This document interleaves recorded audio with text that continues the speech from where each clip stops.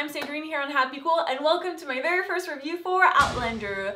First episode was called, I think it's pronounced Sassenach? Sassenach? Sassenach. Let's just go with that. Let's talk about it. Before we delve into the meat of the episode, I have a few quick thoughts. First of all, I guess I should mention that I haven't read the book, so my review is based solely on watching the episode. I wanted to make a special mention of the opening title sequence because of how beautiful it is and that music, and it just like puts you right in there. I was like, oh, I love it. So much.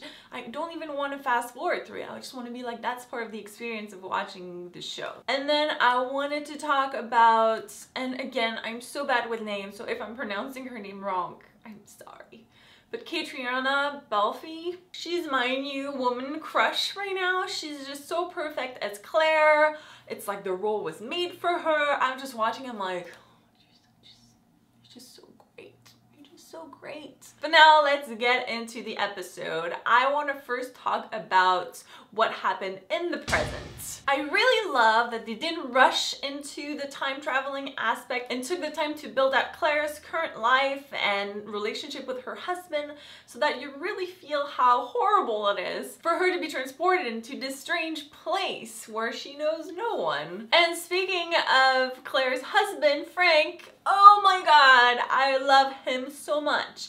And I don't know if it's the same in the book, but they did such a great job of making him likable, like almost too likable. I'm like, are we supposed to really like him that much? Because I really like him and I'm kind of rooting for him. And so when she does travel in time, you're kind of like, oh no, but they were so cute together. I don't want her to be gone.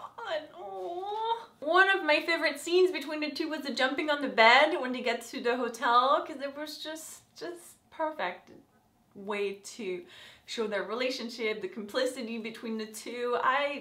Such a cute scene and such a great way to introduce them together. One thing I'm wondering if they're ever going to explain is who was the man that was watching Claire comb her hair. It just kind of seemed magical and he just kind of disappeared, so I'm like, oh, is that ever going to be explained, or is it just part of the, you know, kind of sci-fi, supernatural time traveling aspect of things? But I just thought I'd mention it. And before we get to the time travel element, you have the beautiful druid ritual that literally gave me chills, kind of like Claire. And at that point you're like, oh, it's coming, something's coming, and you know. But it was, again, the music, so beautiful, so beautiful. And it's finally time for us to go back to the past.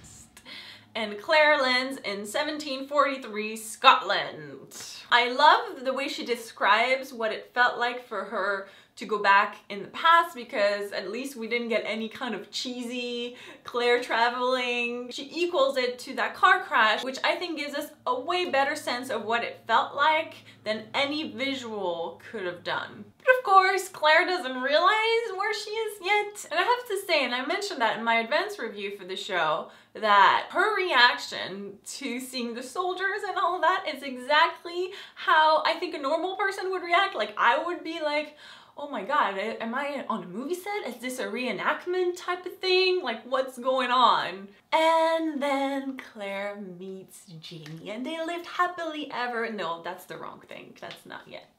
But Claire definitely meets Jamie. And all I keep thinking this whole time is, my god, she must be so cold. What is up with that, like, really light dress? I am cold for her because I would be freezing. And then there's rain. I'm like, how is she not just shivering all the time? I don't understand. Part of me also wonders, what are some of the effects of Claire telling Jamie about the ambush? Like, did she change the course of history? Is her being there in the first place changing the course of history? Or was she always meant to be there? Those time traveling elements always mess with my head. So I try not to think too hard about it, but I did think about it then. So, I don't know. I also love how Claire is using words like, we need to disinfect this and there are germs, and people are totally like, what?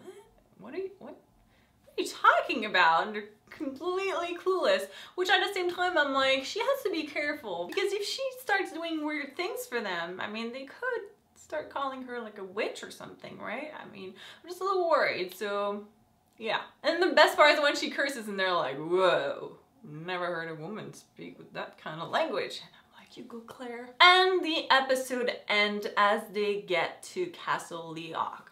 And as Claire says, her journey is only beginning and we're only starting to watch it and can't wait to see more. Oh my God.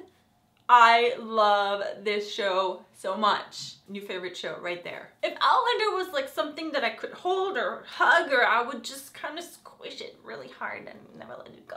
As for Jamie, I know a lot of book readers are probably super excited about him and loving him, and I've got to say, from the first episode, I like him, but I'm just like, okay, let's see where that goes. I'm sure in a few episodes I'll just be like, yeah, totally love him, but so far I'm still like with Frank. So far I'm like, I like Frank. So those were all my thoughts for the first episode, but of course I'd love to hear your thoughts, whether you've read the books or not. Did you like this first episode? And for book readers, were you satisfied with the way that it was translated into the screen? And do you guys like Frank as much as I do, or are you already rooting for Jamie? Let me know in the comments. Also, make sure to subscribe if you haven't yet, because I will be reviewing Outlander every week.